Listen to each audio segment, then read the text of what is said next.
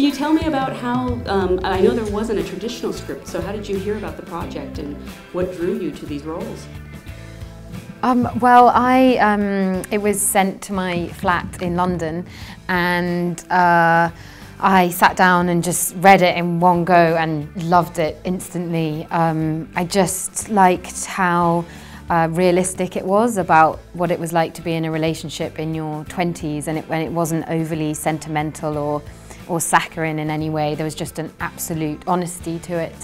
And I loved Anna and thought, and the challenge of doing a film and improvising, I mean, all those factors made me want to get the part. And then I spoke to Drake on the telephone, and we had a long conversation about the kind of films we liked and you know, the kind of performances.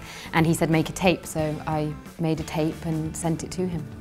Now, what exactly arrived when you say you loved reading it? Was it an outline? Was it notes?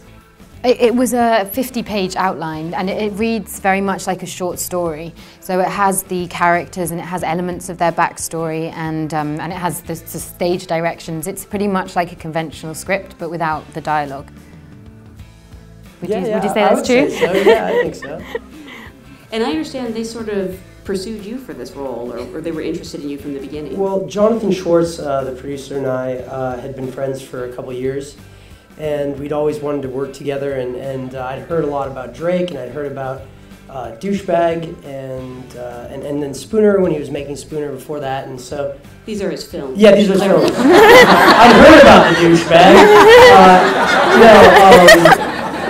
I'd heard about him, and I just thought what he was doing was really exciting, you know, and I always thought Schwartz was really brilliant for realizing that the film industry is in a state where movies aren't getting financed, and if you want to make the movies that you want to make, you have to do them on kind of a micro level. Mm-hmm. And so we connected over that, and then Drake, I guess, wanted to sit down with me for this, and we sat down, and he gave me the outline after we had sat down, and I took it to my flat in Tarzana.